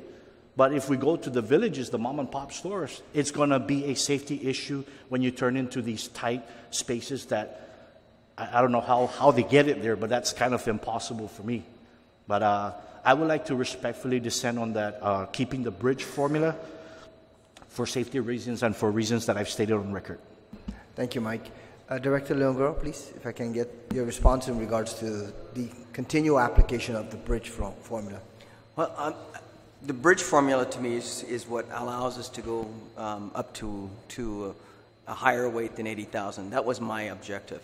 And the other objective is that it preserves the road by what we put on the axle weight on the asphalt. And that's, very general, very simple. As far as what Mike is pointing out, well, let me just correct one thing. The Cabras Highway was a recently redesigned and a strengthened road, and was designed in lieu of the military buildup. So it's a beefier road, and it was just recently completed. But having said that, we don't do this, right? But the point is that I think that we can look at a sweet spot as Ed's talking about. Every time I've had these discussions with these guys, we're not going to ignore that, right? This is safety officer. Is that a joke?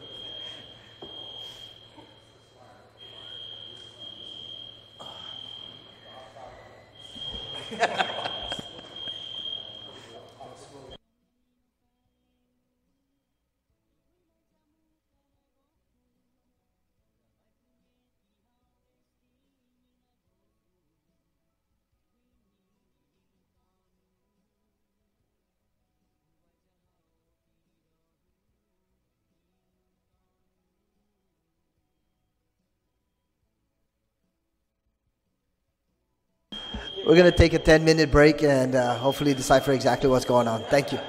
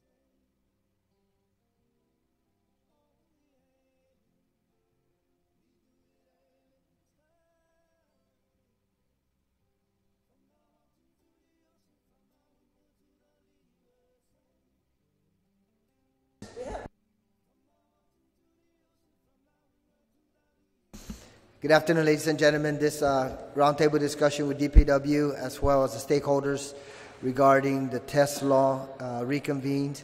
Before we were interrupted with a fire alarm system that went off, we were at that one particular question with regards to possible no-cost solutions. DPW has mentioned that the removal of the 80,000 pounds gross vehicle weight requirement could be a consideration, but keeping the bridge formula loading and axle loading requirements would be part of that caveat. So, Mr. Director, a question was posed to you in regards to the bridge formula and why that continues to be a proposed requirement that you are recommending it remain in law. So, and I'm not the engineer, and I'm going to defer to Brady to explain that. But from a layman's standpoint, we do have bridges, and they are designed. We have in the past what we used was what kind of bridges were they? They're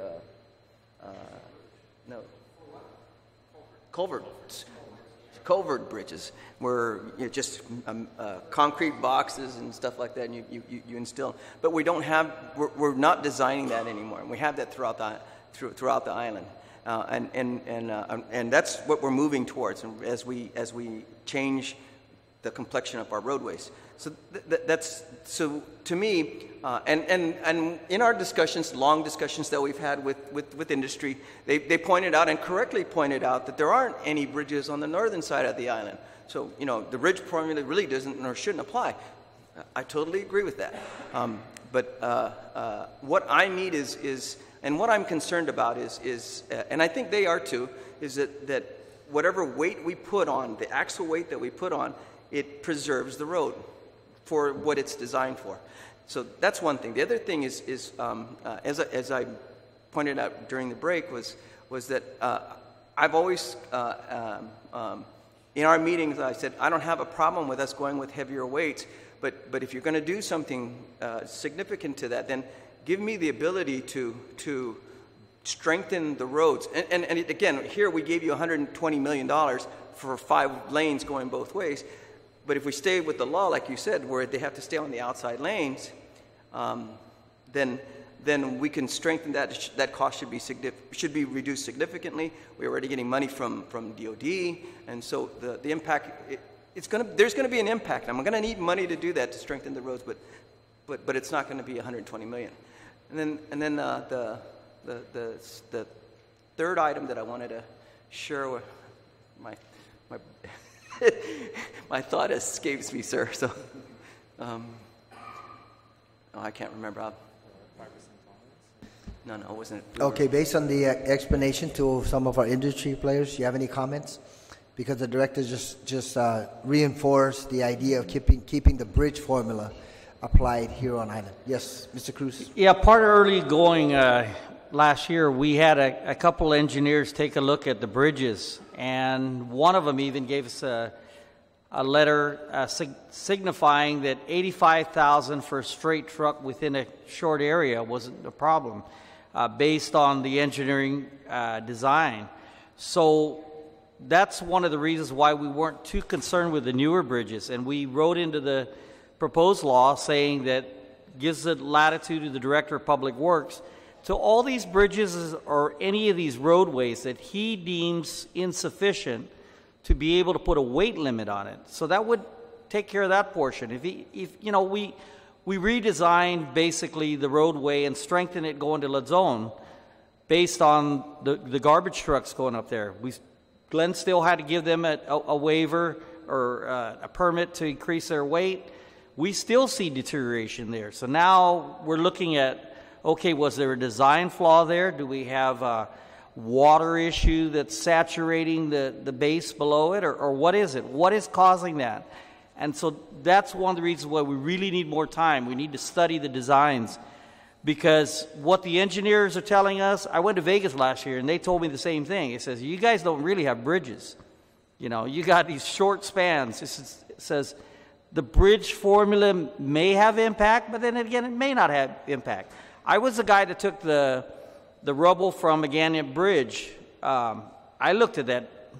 and as a civil engineer, I couldn't find too much problem with that. The bridge that Glenn was talking about going into Gorco, my dad and I had hauled 200-ton loads in there. And the only time we ever saw a problem with that bridge was a couple floodings and then the big great earthquake. With the big great earthquake, I don't know if Glenn has that documented, it dropped on one side. Hawaiian Rock knows that. The guys that haul petroleum in and out of there knew that.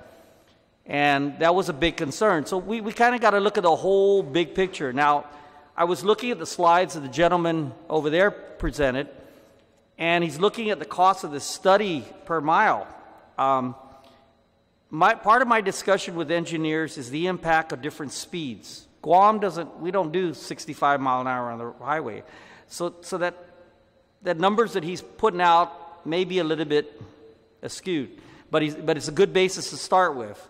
So, like Glenn said, we need to figure out what do we need. My biggest problem with what they were talking about, the haul road, with the most outermost lane is we still have a problem with real estate. We still got power poles that are right up against it. I've hauled bulldozers that I couldn't use that lane because it would knock the poles down.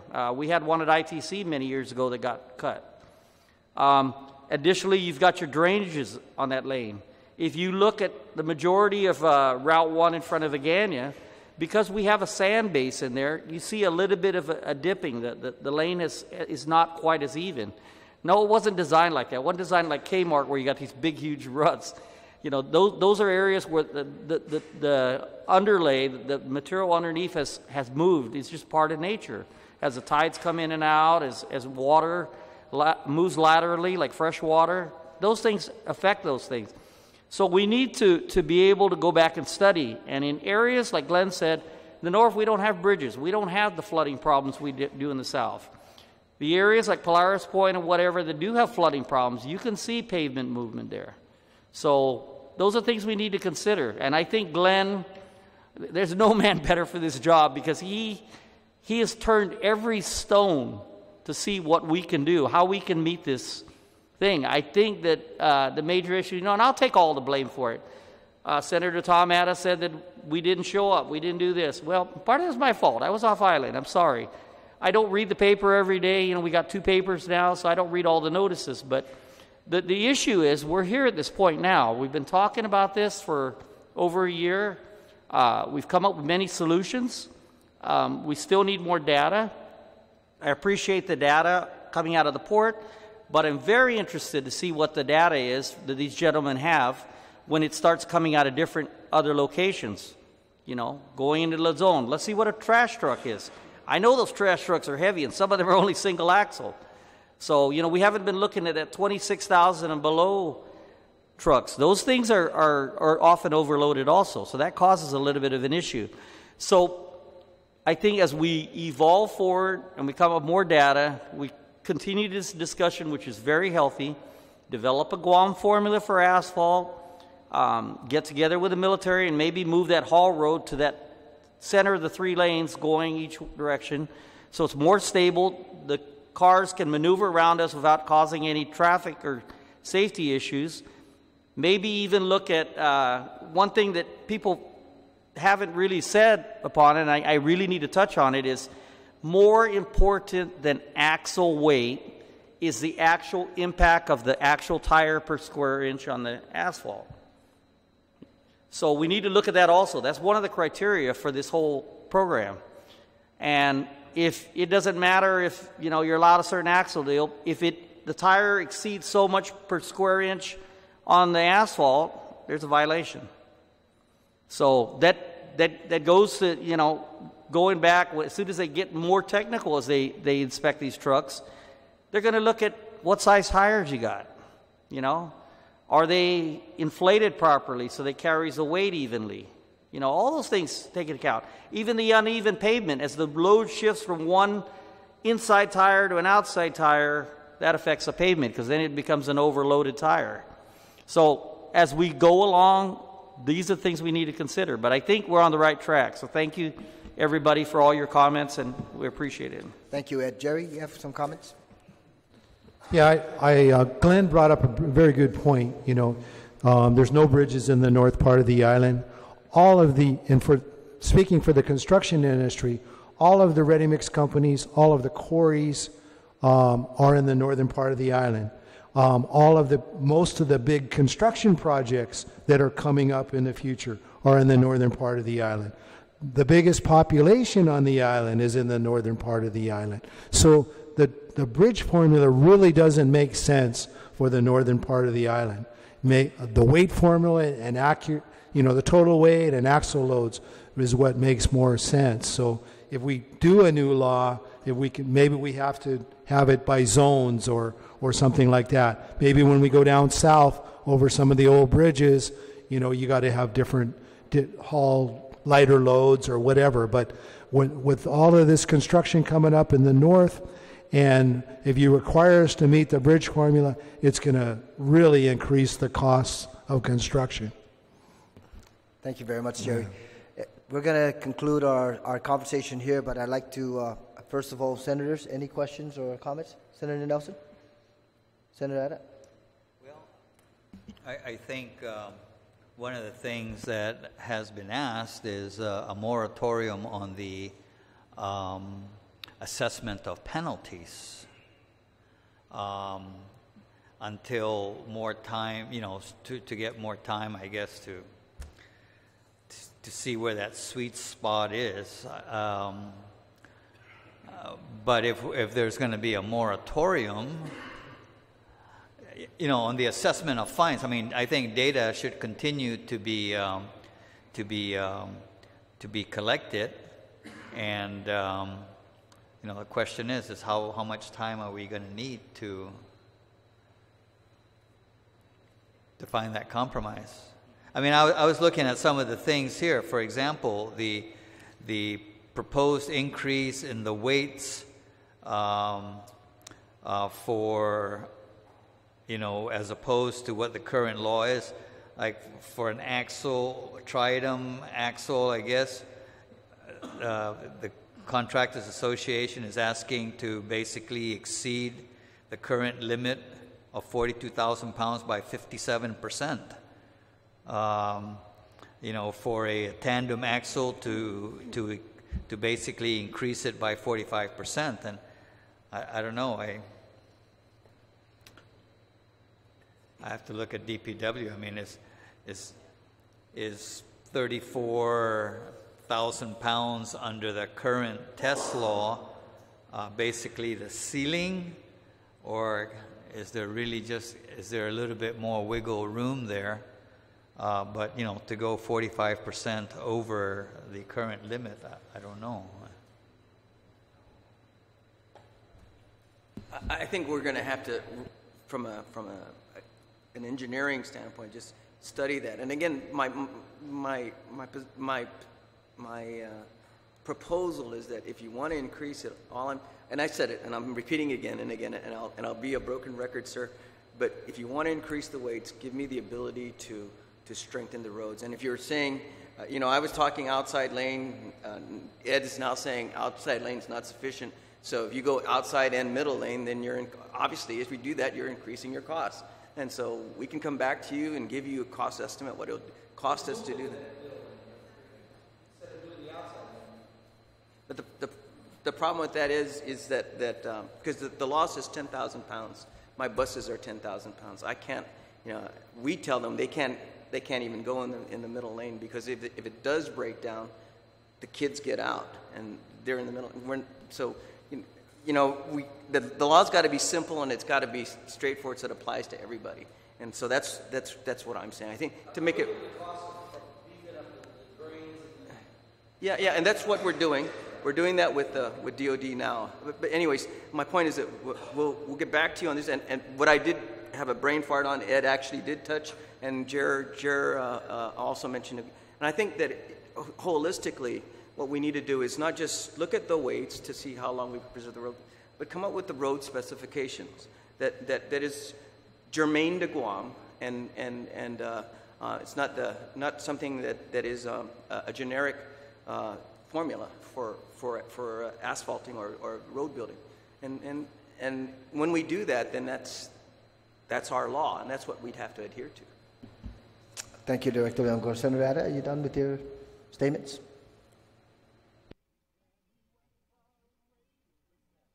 Senator Nelson? Yes. I just wanted to reiterate what Senator Ada said is the timeline is essential, no? Because we're going to propose a moratorium on these fees, and we have the wholesalers saying that the costs are going to go up for the entire island, and Senator Ada said this is 57% more weight, and the good director of DPW says, well, what road specifications are we going to have, and how are we going to meet that? And you said that we've been discussing it for a year. So really, what is the timeline on this? How long are we going to wait for the data, and when is the right time? Because I think that instead of proposing a moratorium right away, we need to find the data to justify the moratorium. Senator, for the Hall Road from here, we have the data. We're ready to act. The problem is we don't have the money. We don't have the resources. And just to clarify, what Hermie said is accurate for his business. Again, what we did was for the wholesale business or for dry goods, we looked at it and we demarcated 80%. So 80% of all the dry goods that are traversing on Cabras Highway they're okay if they're permitted. But his, some of them are. You're good. I don't remember. I don't recall off the top of my head. But yeah. So he's breaking the law. No, he gets cited, but and that's why they're asking for the moratorium. But the point I'm saying is that we've already increased it, and if Hermie's saying that it's going to go up even higher, then that's news to me. What I again try to do. This law was enacted a couple of years ago. I tried to mitigate it so the impact to the community is not hard. And even at that, even when I said we turned on the switch and said, okay, no more moratorium, we're going live. If you had your first infraction, I waived it. If you asked me for it, I waived it.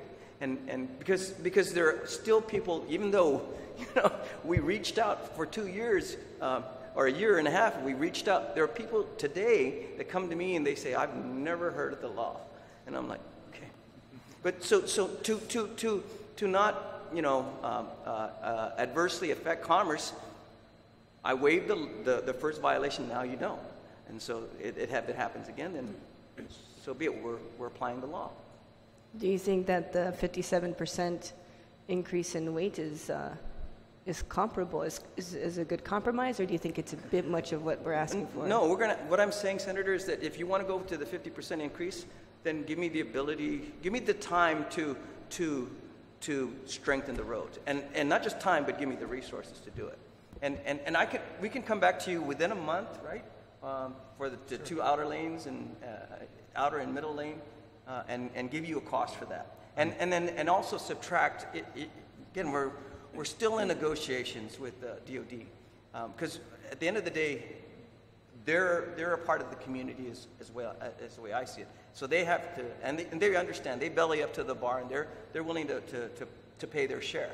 So as I mentioned earlier, before you came, they're looking at strengthening some of our bridges all along Marine Corps Drive, and they're looking at strengthening what he calls the strengthening of the roads, which is the manholes and yes. So all of that.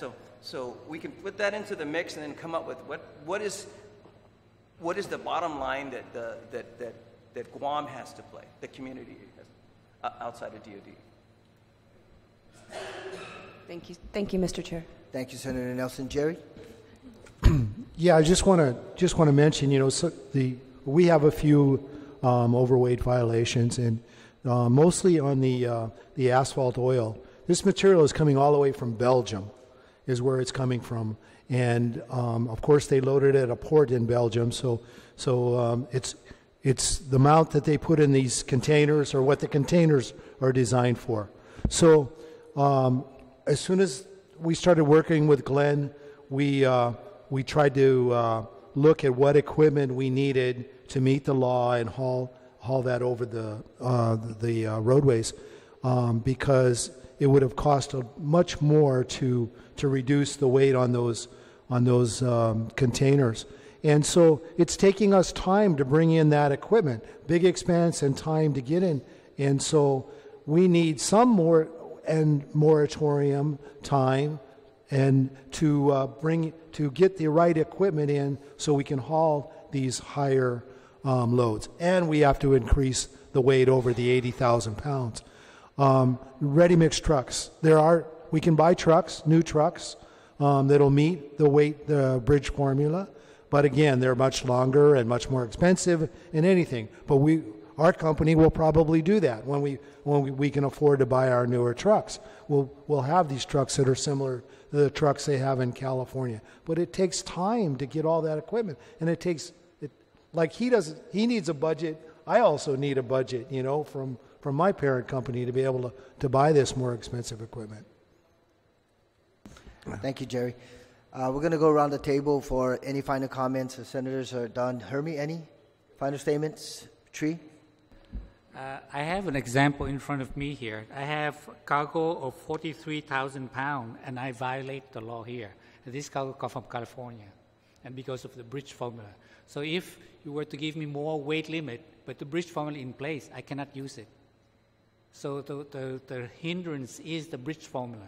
So increase the limit without relaxing the bridge formula does us no good.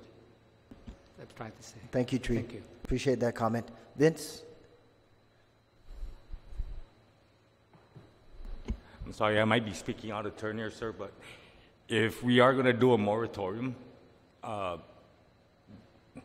what does that do with our roadways if we say, okay, no more test permits, or, we're going to do away with the law for now? Because right now, the way I'm understanding, the roads are built to the way the bridge formula is. Or the bridges. So I'm all for it. I'm with the director. If GCA wants to increase the max load and all that, with the director, like the director said, give us the resources, give us that funding so we can do it. But in the meantime, for that moratorium, what are we going to do? How do we enforce this law if we're going to do the moratorium? That's all I have to say. Thank you, Vince. I don't think there's been any definitive decision about applying a moratorium with the fees, so we'll just suspend any discussion of that at least at this point in time. I'll come back to you, Brady, and then we'll close out with the director.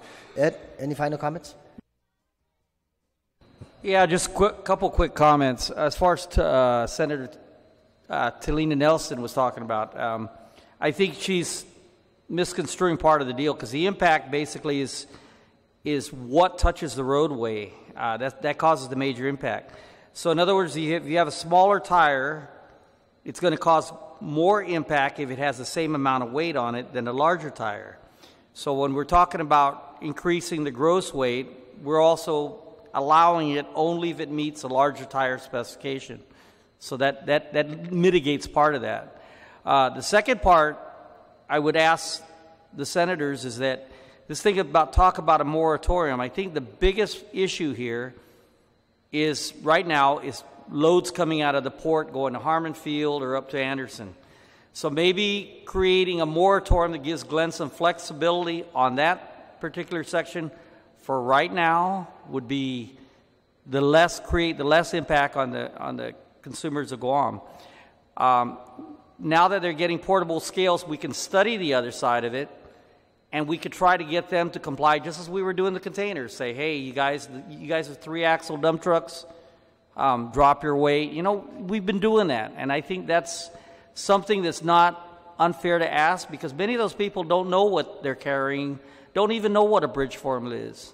A lot of these drivers, if you guys did a study and went out and asked every driver how to read the bridge formula, I bet you 90% of them fail. So the same thing with the problem of the fines, directing it upon the driver, like the gentleman at the end discussed. If he doesn't understand what he's doing or how he's loading it, or if he doesn't even load it, how would it be fair to let him pay the fine? And how would it be fair if somebody else is unloading it somewhere else based on a separate standard like the California standard? Why would it be fair to shut his business down after the third violation? I don't think it's fair. We need to relook at that. So I think some of those things, the fine portion has to be looked at, but give Glenn the flexibility to create some kind of a moratorium on some of the aspects that's got a big impact. But yet, let's study the other part of the equation. Let's study the military impact.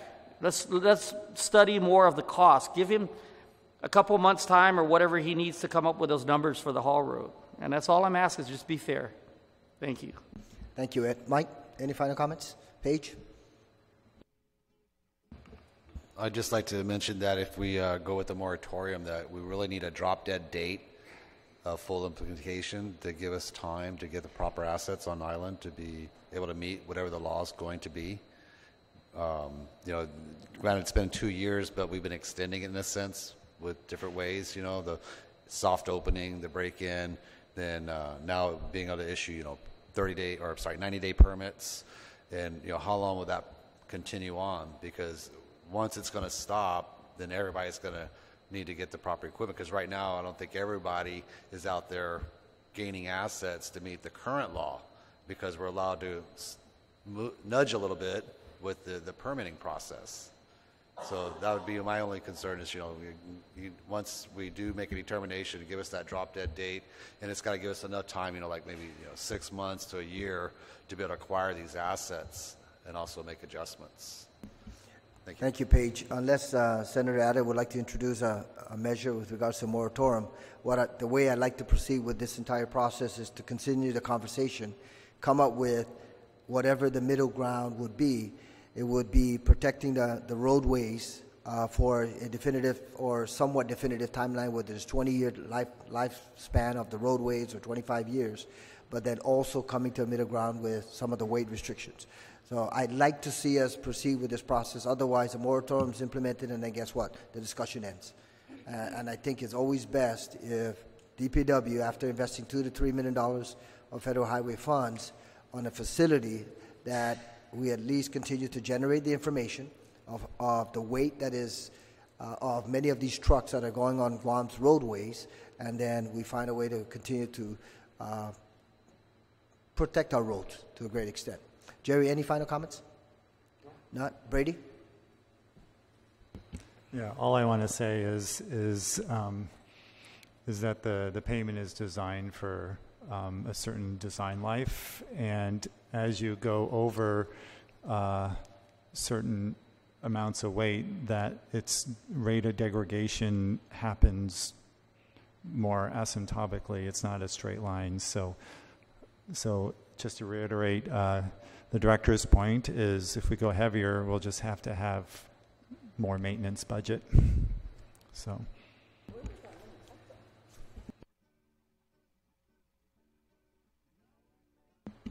Thank you, Brady.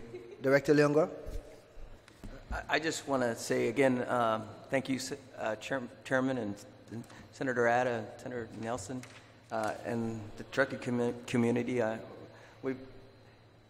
The other meetings I've had, they throw stuff at me, and this is a little more civil. So, but at the end of the day, again, we're seeing that there is a concurrence on goals, and which is we want to keep commodities and commerce at the lowest possible cost, but we also want to preserve our assets, which is the roads. And I want to say thank you, and I think that's, if we continue to think and work in this direction, I think we'll come up with something that makes sense.